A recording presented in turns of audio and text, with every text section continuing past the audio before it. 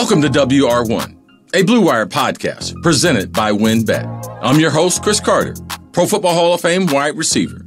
And today I'm talking to former Chicago Bears legendary wide receiver and arguably the greatest returner of all time, Devin Hester. The Florida native was drafted in the second round by the Chicago Bears in 2006. Devin immediately made an impact on the field for Chicago as a return specialist and contributed to the Bears' Super Bowl trip in 2007. He made Super Bowl history with the first touchdown return of an opening kickoff, the quickest touchdown scored, and the quickest ever lead taken by any team during Super Bowl 41. Voted 100 greatest Chicago Bears of all time, has now been nominated in his first year of eligibility to be inducted in the 2022 NFL Hall of Fame class. Stay tuned for my interview with former wide receiver, return specialist, Devin Hester. Welcome to Wide Receiver One, a Blue Wire podcast presented by WinBet. I'm your host, Cris Carter, Pro Football Hall of Fame wide receiver. And today we have one of the most electric football players in the history of this game. Former Chicago Bear. I'm not going to hold that against him, with me being a former Viking, but truly one of the great returners that we've had, one of the great open field runners that we have. And I'm lucky to be able to host a podcast, but now to get one of the greatest returners ever, Devin Hester, formerly from the Chicago Bears, a couple other stops along the way. Welcome to Wide Receiver One. Appreciate it, Cris, man. Thanks for having me. It's always a pleasure when you get an opportunity to speak to a legend. And I admire you, and I love the game the way you played it. And I'm just grateful to be on your show today, man. Well, thank you. This show is all about you and your journey to where you are, where it started. Talk about some of the special highlights along the way, what you're currently doing. But I've been knowing you for a long time. And it was brought to my attention because I've been living in South Florida close to 30 years, that there was a kid outside of West Palm Beach in high school football. They told me one of the fastest football players they had ever seen. Can you kind of describe your upbringing in football, the people that might have been important to you, and the area where you grew up and the type of talent that's in that area, and how football was a little bit different in South Florida? Football, man, people don't realize when you're born and raised in Florida, man, this is one of the most popular sports that we play. When you got up north, you got a lot of basketball players. But when you talk about the Sunshine State, back in the days, I don't know how it is now, but back in the days, the top colleges would get all their skill players from Florida and all the fat boys from up north. So that's pretty much how it was back in the day. I don't know how it is now, but just to mention, to piggyback off what you said, some of the guys that mentored me growing up, I grew up in a town called West Palm Beach, and we had some great athletes come out of there. Anquan, yes. Vince Wilfork, Patrick Peterson, man, the list goes on. But I had a lot of guys. It started off in Boys Drill Club. That's something that down south has a lot of Boys Drill Clubs. So after school, it's like a program you go to where you have parents that may get off work at 7, 8 o'clock at night. So this is an opportunity for kids to stay off the streets, and to give them something to do. So I love going to the Boys Drill Club, and that's where I went out to school. And I had a guy by the name of Mr. Thompson, which was like the sports director of the Boys Drill Club. And I met Mr. Thompson at the age of about 7. And he just was one of my biggest mentors, man, from just sports period.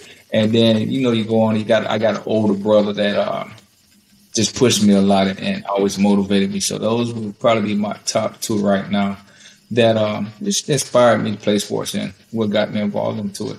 Now, Devin, you made it to the pinnacle as far as athletics, being a great player, playing the great franchise, playing in the Super Bowl. But it didn't start off that way.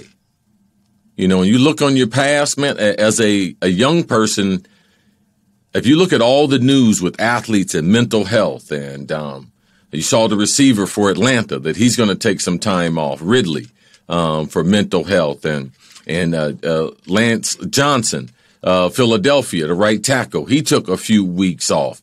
And there's so much more attention on it. But you've been dealing with mental health since you were a kid.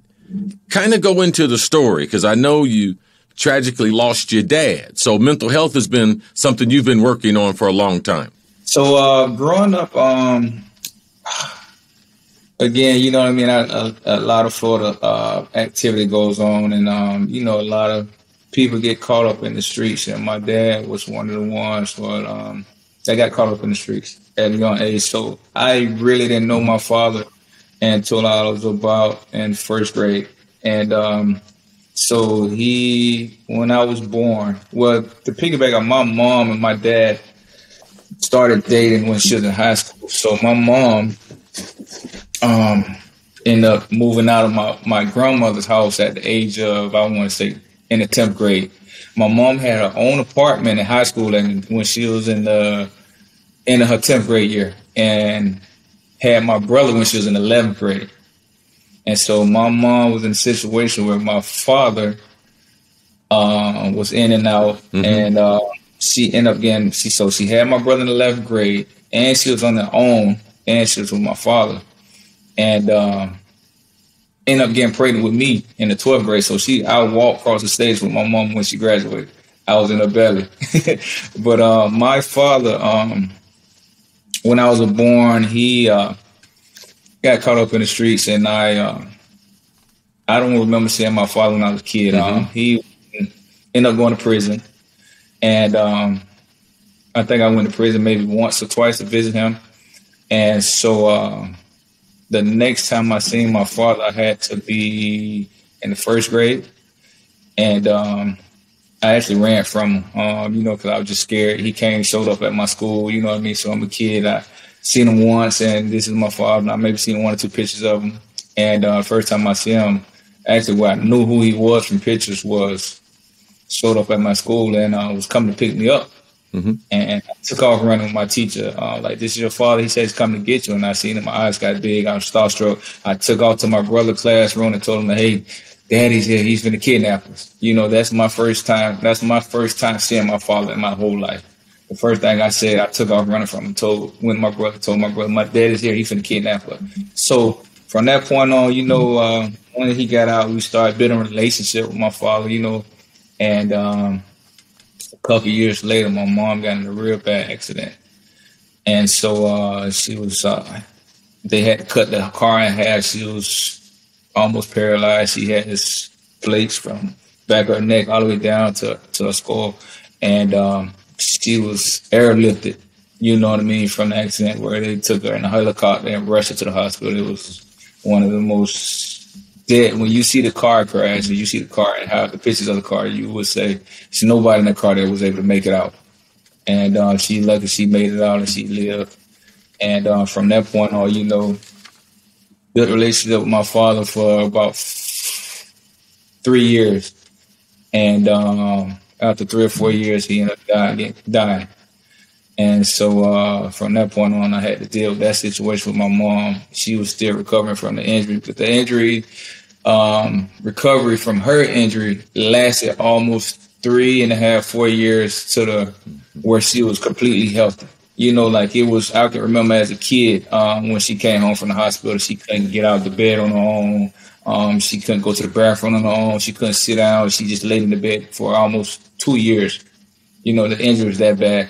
And she would, like, I can remember seeing my mama cry trying to make it to the bathroom because her body was just so badly just bruised and neck and, you know, it was just terrible. So I had to go through that as a young kid, you know, and then when I left that house, seeing my mama like that and going to school, it kind of relieved a lot of pressure from me. And then going to the Wizard Club and to be able to be around guys and to run and grab a basketball and go play football, it kind of relieved the stress that I had to deal with when I know it's time to go back to the house. So that was the passion and the drive that said, you know, I mean, this could be a way of, you know, watching NFL players and seeing how they're able to take care of their parents and get them in better situations, that if I can make it out, I can make my mom's life a lot easier, you know what I mean, where she's not stressing and stuff like that. So that really, really motivated me to continue to do what I do and to stay out of trouble and continue to stay in school and hopefully better myself as a person and as a player. Right.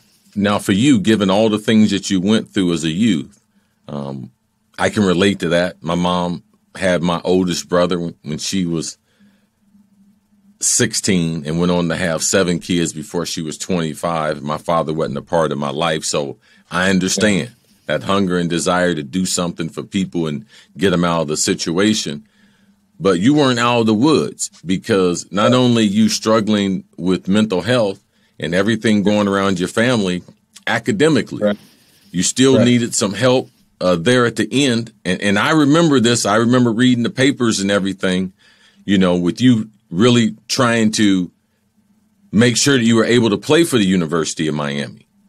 Now, I didn't even know the story behind it, but how would you like to encourage young people as far as there really are no excuses in life, because you could have given up, but you kept fighting for your dream and you got that scholarship to the University of Miami?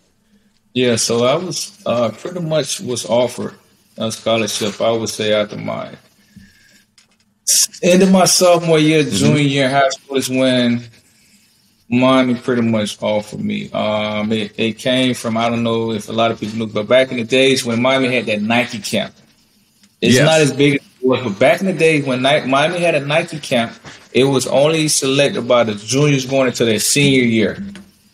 And so I had a friend of mine, he was going into his senior year, and I was going into my junior year. So you was only invited if you were going from your junior to your senior year. So I was invited. He was invited to go, but I wanted to see it because I knew all the best athletes all over the world was there. And so I got in line with him. When we showed up at the University of Miami, I got in line with him. He was getting his shirt. They had a Nike shirt with his name on it, and they passed it to him. And I was right behind him. So they looked at me and they're like, "Are you on the list?" And I was like, "No, I'm not on the list." And they were like, "Well, here, come on, we're getting late." So they, "What's your name?" "We don't have your name." I told them my name was Devin Hester, and they wrote Hester on the shirt and gave it to me. So I was like, "Wow, I'm finna sneak in this camp." You know what I mean? And so I ended up sneaking into the camp and participating in all the drills.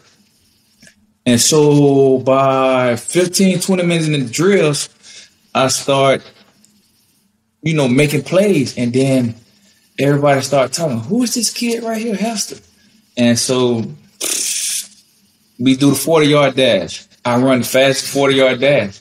They're like, "Wow, this kid ran 40. I ran 4.33, fastest 40-yard dash, 40 yards, and the Nike count 4.33. I said, "Wow." So you got to keep an eye on this kid. So they end up doing some of the drills. And it got to the point where couldn't nobody stick me to where they had to put 2 people on me doing the drills. And I was still killing them. So they're like, "Wow, this kid is unbelievable." And I know and win the MVP of the camp. And they didn't realize that I was going into my junior year until after they gave me the MVP. And they were like, "Oh, yo." So that's when I got offered the scholarship to mine. But to go back and forth with that situation, academically wise, was I took my SAT scores my junior year, right? And got my scores back, had qualified, had a GPA close to 3.0, and I scored like a high 9.69.7. So I was qualified. So as a true athlete, that's right there. That's the only hump that a lot of these kids from Florida struggle with. It's the grade situation of having the SAT scores out of ACT scores. That's where a lot of them fall short. I had all that done my junior year, right? So my whole senior year, all I had to do was maintain my GPA and just focus on football and make sure I didn't get any injuries, key injuries. So, and I did that. Went on to Miami, checked in my dorm rooms with all the recruits. And the first day of practice come, and as I'm getting ready to walk out of my room, one of the guidance counselors come to me, and he said, "Hey, Devin, we got an incident going on." And it's like, "There's nothing to be worried about. You good, and we just gonna clear up some stuff in there." So he's like, "Come down to the facility with me, and we'll talk it over." We get down there, and I meet with the sports director, and he says, "We have an incident of your SAT scores." And I'm like, "So what's the problem?" And he's like, "Yeah, they called us and said that we had several phone calls, regarding your SAT score. They said it's been a couple colleges calling and 2 or 3 people called about the incident. So they said since it's more than one, contact calling us, it must be something going on. So I'm like, okay. So we get to find out the results. They said that your SAT scores match somebody else, the guy that was sitting right beside you. And so I was like, well, what are you trying to say? And they're like, well, your answers match his answer. I said, well, what did he get? And his score's lower than mine. And I think he scored, I think they said like a 850 or 870. And I had like in the high 9s. And I would say, well, if I was a teacher, right? Mm-hmm. And it's 2 kids sitting beside each other, and one guy has an A on the test and one has a B, but they all matches, I'm assuming that the guy that has a B, yeah. The guy that has an A. Right. So if you don't have a preconceived idea that this athlete compared to this other person, yeah, that makes sense. So I'm like, for one, when your SAT scores get questioned, they don't give it back to you. They send you a letter in the mail and said, we found some suspicious stuff going on with these 2 scores, so we're not going to give you back your test. We're going to question it and investigate it a little bit more. And if we find something, we'll just have you retake it. And I said, well, why did if y'all had any questions, I would have loved to take it over again. Why did you wait a whole year? Mm-hmm. A year and a half, I took my junior year, beginning of my junior year. I took it my beginning of my junior year. So I went my whole junior and my senior year without having to worry about no test scores, no nothing. Just play football. And then you wait till I get to college and you guys are able to do that. Like, it's not fair. Like, so I had to sit out. Mm-hmm. It was like Miami said that we didn't want to take a chance. Because they could have said, you know what, we're going to disregard it. It was really up to the University of Miami to say, yes, this is some I remember. Y'all don't have proof. If anything, this guy is cheating on Devin's test because Devin's test is higher than his. Y'all don't have no proof.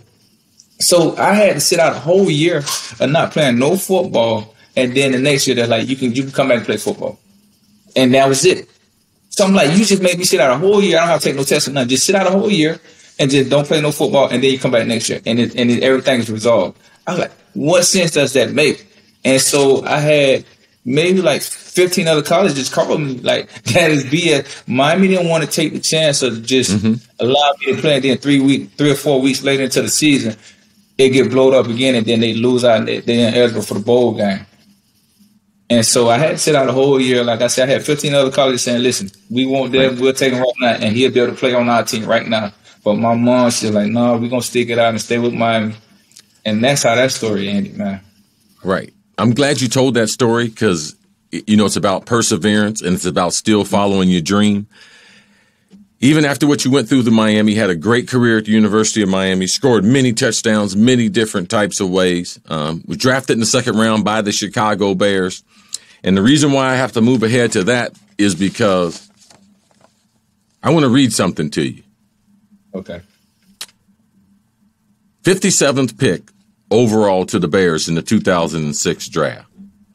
Went on to be 3-time first-team All-Pro, 1-time second-team All-Pro, 4 Pro Bowls, 3 times NFL Alumni Special Teams Player of the Year, NFL 2000 All-Decade Team, NFL 2010 All-Decade Team. There's only a handful of people that made 2 All-Decade teams in the history of this game.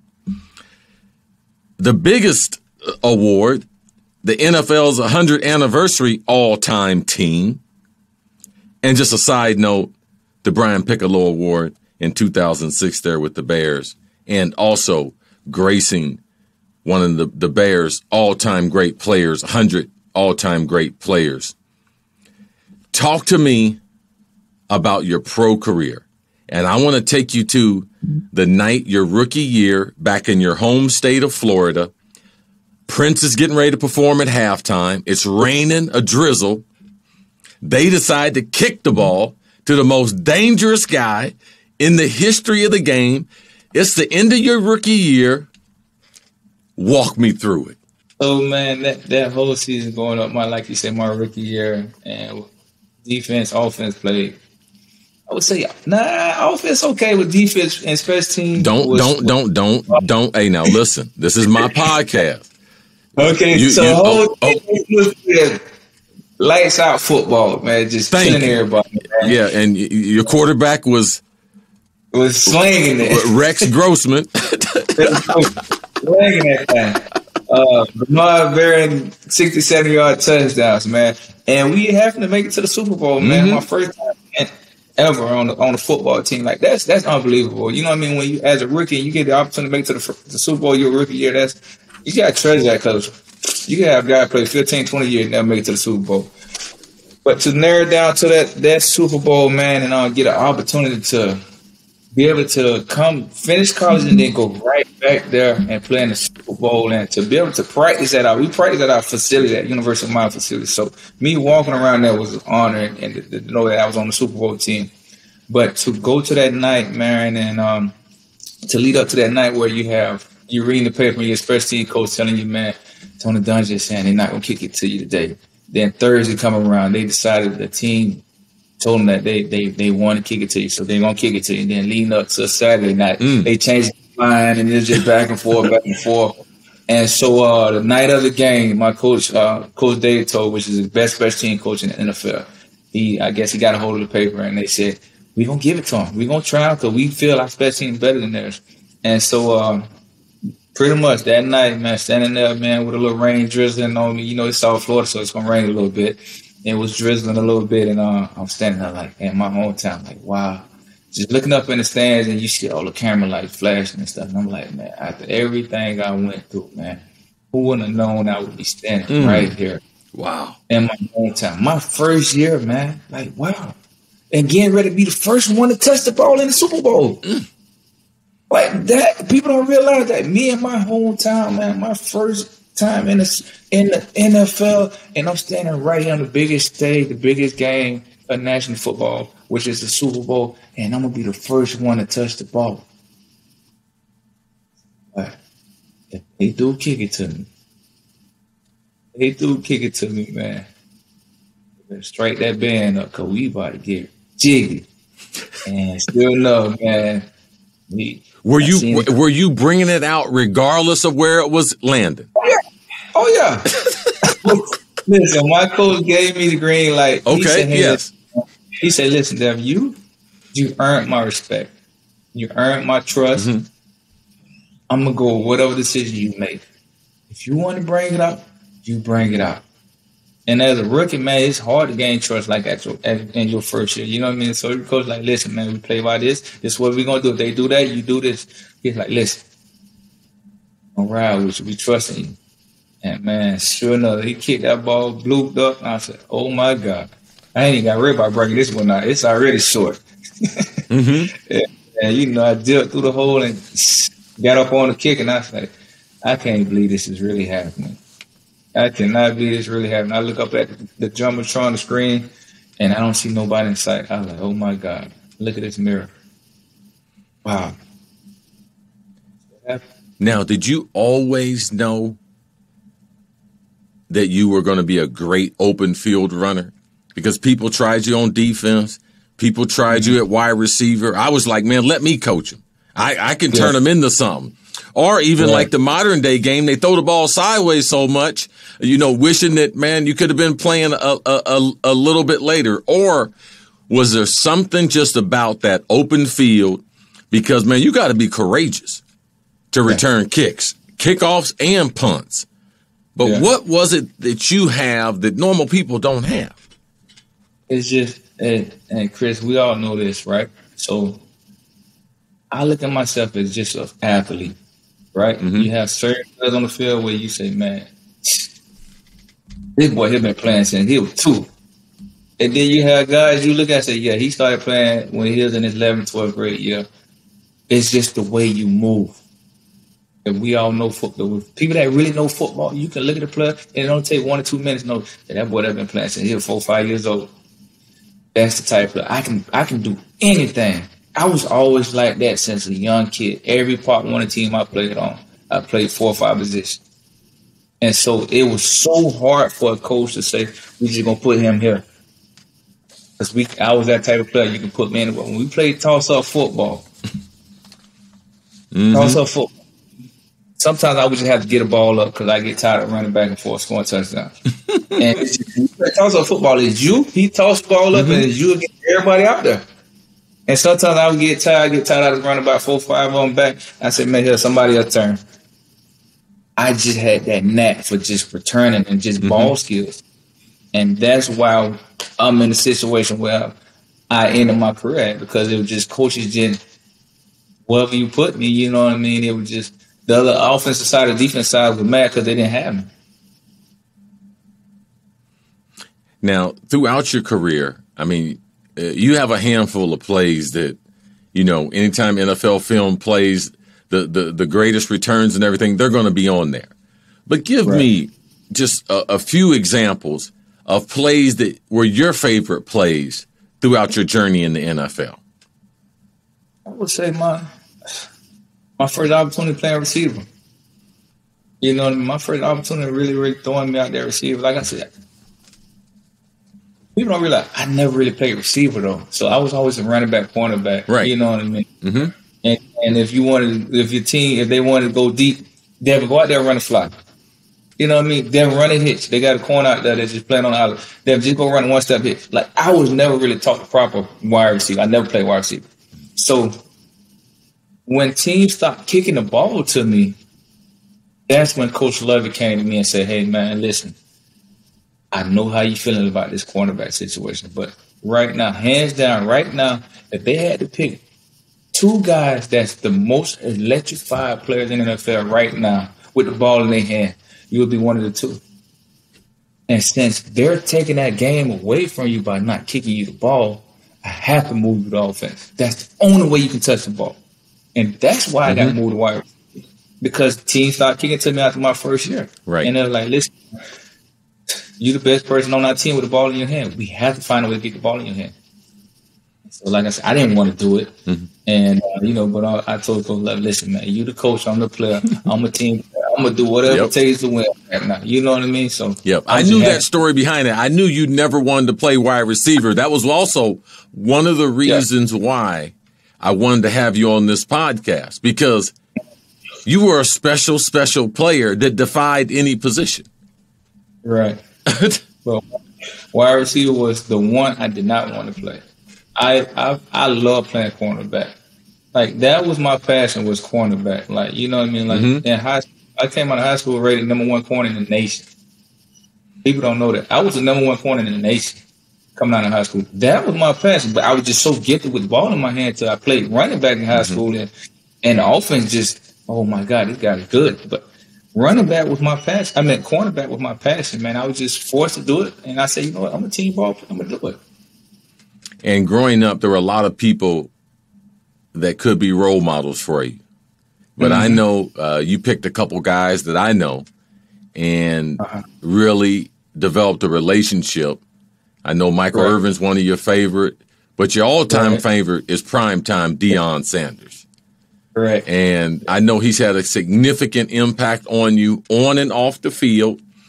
And I have seen you many a days, too, kind of make a play and even kind of have a salute or a tribute to prime time, even before the play is, or a tribute to prime is over with. So kind of, I know you grew up a Cowboys fan, but kind of describe, kind of growing up and being mentored by some of the greatest players that we've ever had. Say, man, Deion was probably the number 1 player that I idolized. Like, every kid grew up that loves football always had that one player they say, man, everything I'm going to do just like him. The way he dressed, the way he walked, the way he talked, the way he put on his uniform, what kind of helmet, what kind of face mask he got. I'm going to get. That's just.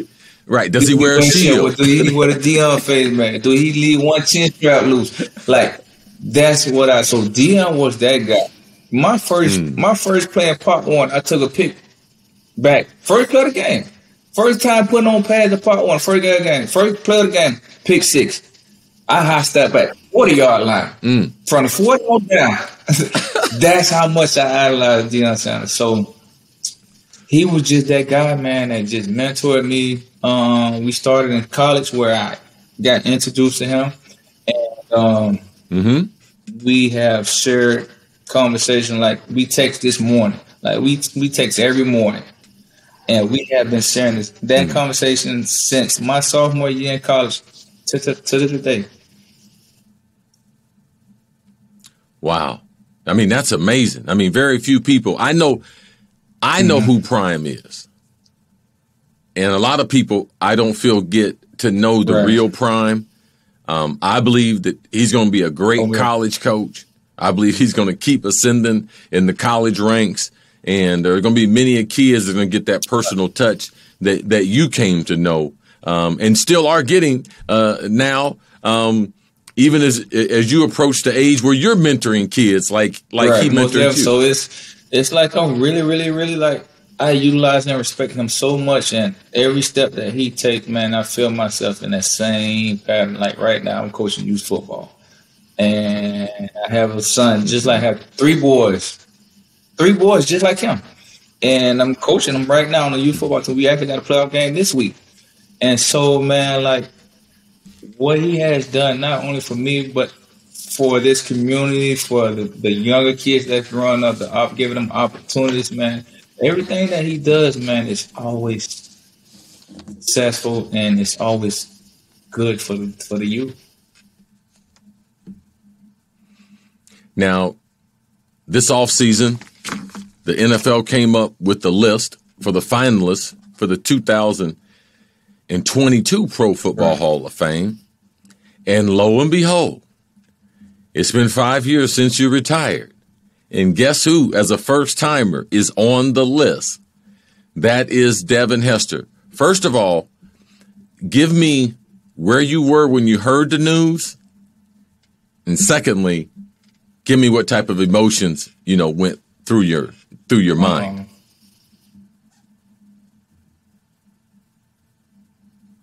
Wow. You know what I mean? Okay. Okay. Listen, man, take a breath. That's what I'm talking about, man. Just slow down. Players that like football and those that love it. The ones that love it, you understand where I'm coming from. The ones that love it, they love it because of where they came from and what they had to do to get to it. So for me to go through what I went through and to leave college and the coach is telling me, man, you're not going to be nothing but a kickoff and punt returner if you leave. And struggles that I had my junior year where I was benched because I was getting too much success. Like, people don't know those type of stories, you know what I mean, that I had from a baby coming out my womb, man. I was struggling. You know what I mean? So to get to this point where right now the Hall of Fame is great, but to even be announced for me is an honor.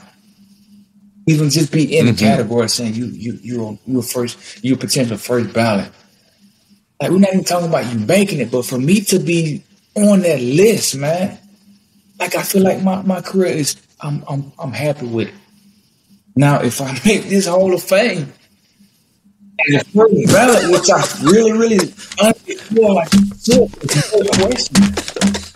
You know what I mean? Like, I get emotional because I've been getting talked about this since my rookie year, Cris.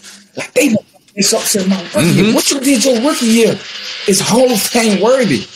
So it ain't like my last couple of years of the NFL where they be mentioned, you're looking at your stats now, man, you might have a chance of making the Hall of Fame. I've been getting this talk since my rookie year. And guess what? I continue to put in that work. Regardless of what they say, I continue to put it down on the field, man. I continue. Like, some people would shut it down and say, wow, I'm already in the race for the Hall of Fame my rookie year. I'm going to coach through these years, my years in the NFL and be happy. I was getting talked about the stats that I had my rookie year was already getting brought up. Oh, you Hall of Fame. Well, you look like you're going to make the Hall of Fame. And I continue to work hard. Because I know, like, man, life is not that long and the NFL is not that long. So whatever time you win it, you better put it down, man. And that name on the back of your shirt, it don't not only represent you, but it represents the little ones that's walking around with the pissy diapers, that wife that's in the kitchen cooking that meal, your mom the one that struggled when she was in high school and had to get her own apartment in the 10th grade, that had a kid in the 11th grade, and then was pregnant with me walking across the stage and staying in the house by herself and told me what she used to eat for lunch. Man, come on, man. That the Hall of Fame, man, that right there put a stamp on everything, man. Everything. And I need to make that Hall of Fame. It ain't that I want to make it. I'm going to make it. No, you can talk about it, man. I understand. I was one of the players. I was verbal about it. I wanted it. I'm never ashamed of it. I want first ballot. I want first ballot. Mm-hmm. I'm not talking 4, 5, 6, 7 years from now. I want first ballot. I feel like you put in the work and you deserve it, and you are the number one returner of all time. What's the question?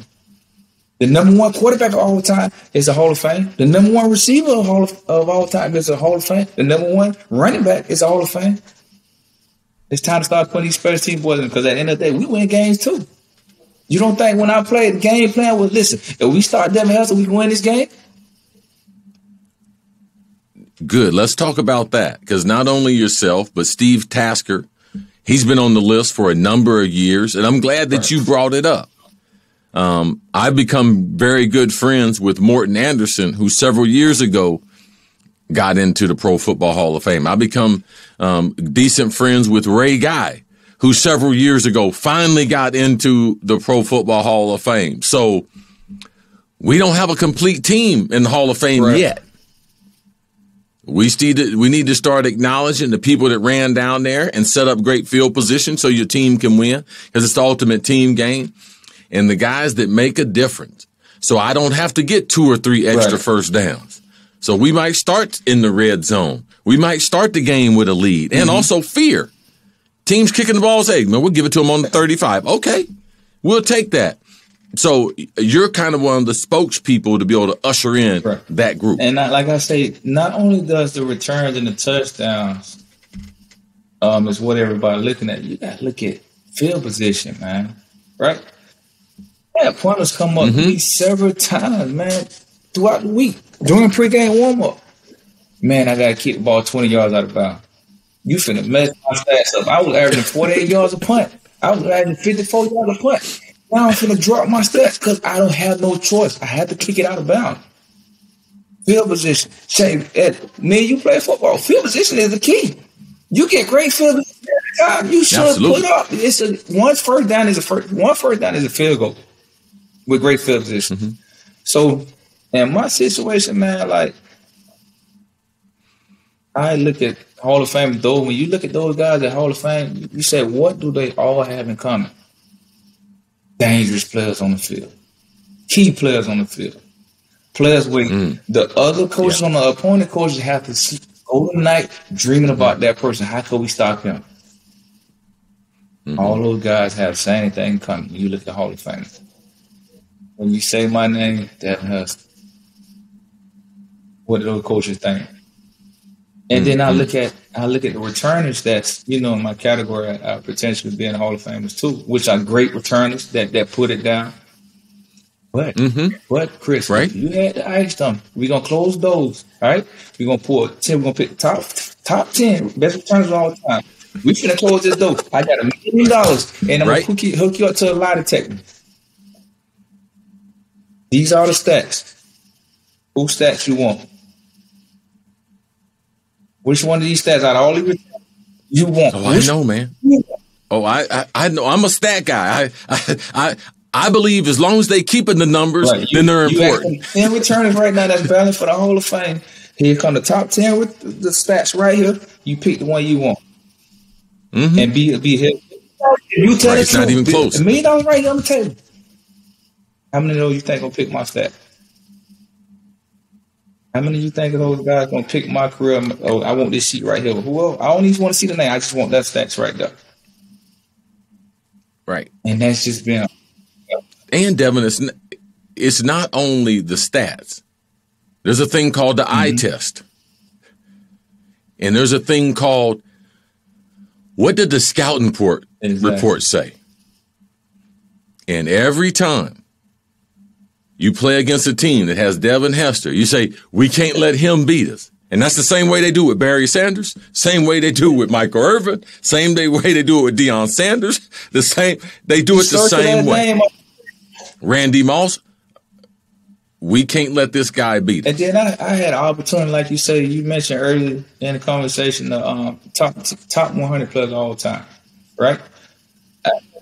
When we had our ceremony and was giving out the jackets and everything, the table I sat at a table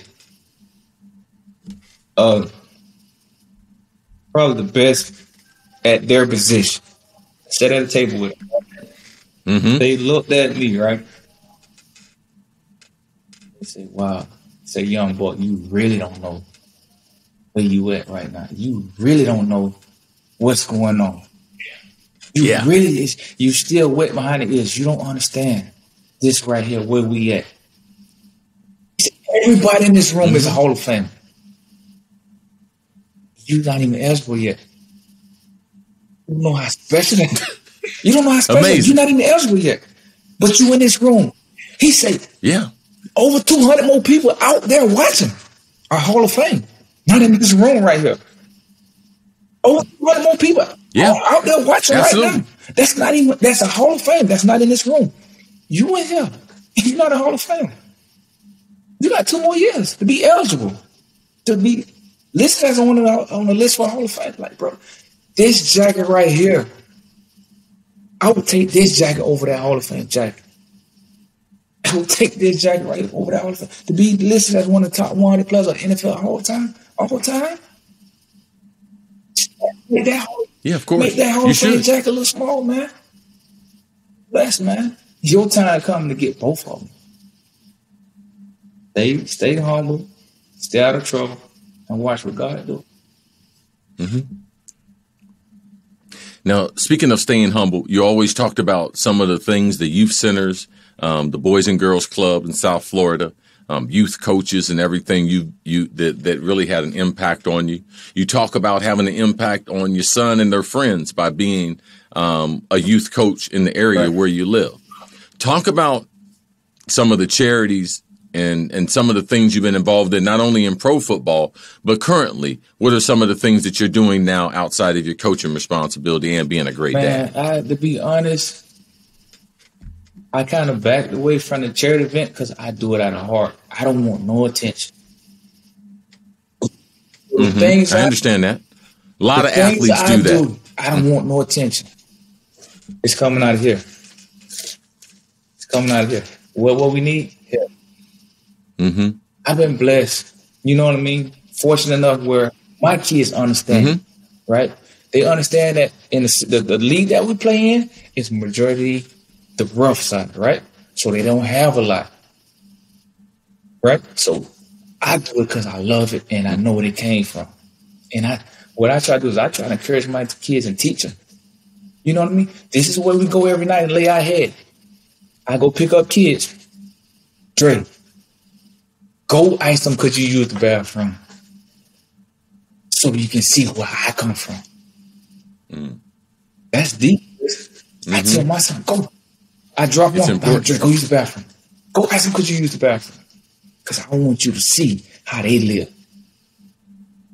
How I live. Right? So, because I want you to be humble and grateful of your opportunity of where you at right now. So go use the bathroom. Go look in their room. Where you see a nail and you see a sheet covering the window. You go in there and see where they take a shower at, where they use the bathroom at, how it look in there. Go look.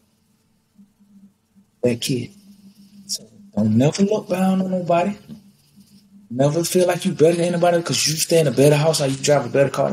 Because this is where we come. This is where daddy comes from. Everything my team need, y'all come up with what y'all can come up with, and I'm gonna come up with the rest. That's how I operate. So when the charity events and the posting, you see a lot of these guys giving stuff and giving back to the community. And he wrote this check, I write a check every day. Right. Team on before Team on. Here come $200-$300. Go get some pizza. Who ain't got no helmet? Here, go to the sports goods. Every day. Yeah. How much you need? How much? Who ain't got mouthpiece? Box full of mouthpiece every week. Who ain't got cleats? You ain't got no cleats? Who ain't got no socks? Like, I like my kid. But listen, tears come down my eyes when I see my kids my teammates getting in the car and they don't have on socks for practice. Don't have a jersey to put on with their shoulder pad. Come on, man, let's go to Dick's right quick. No. Let's go to Dick's. Before I take them home, y'all, any one of y'all hungry? Come on, let's stop by Chick-fil-A. That's my charity event because I do it from the heart. That's what I do. That's awesome. And Devin, to wrap it up, if you had 2 minutes, I want you just to talk about football, man. What it's meant to you, what it's taught you. Why don't you take like 2 minutes? Because I know the game's meant a lot to you, and I don't know where your life would be without it, a lot like myself. And I've seen you. You're like a gym rat. You love working out. You love staying in shape, all those things. But what does football personally mean to Devin Hester? Football, man, I was able to watch a movie this week, right? And opened my eyes. Willy Wonka, the Chocolate Factory. Those kids, when they had them 5 golden tickets and how hard they was trying to get them. But that one that got it, that didn't have it, like the rest of them, with some of them parents had millions of dollars, so they went in the store, every store in town and bought all the candy. Well, that one got it. And he went to the house and somebody wanted to buy it from him. And he was in a struggling house. And the mother and the grandfather, they was all like, hey, let's sell it. Let's get the money. And that one grandfather said, listen, it's only 5 of these tickets in the whole world. Money can't buy what the experience we finna get by going to this chocolate factory.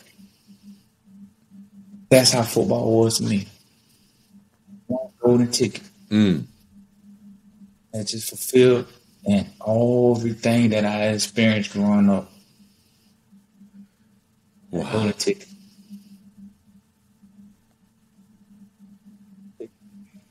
Well, to a guy drafted 57th, been through a lot of ups and downs. And like all the legendary players told you 2 years ago, you're not even eligible for the Hall of Fame. You're already on the All-Century team. And I believe soon to be get a gold jacket to go in the same closet as that other jacket. One of the greatest football players ever. A guy who never, ever wanted to play wide receiver. Devin Hester. Devin, thank you, man. That was awesome. Man. Appreciate it. Thanks a lot for having me, man.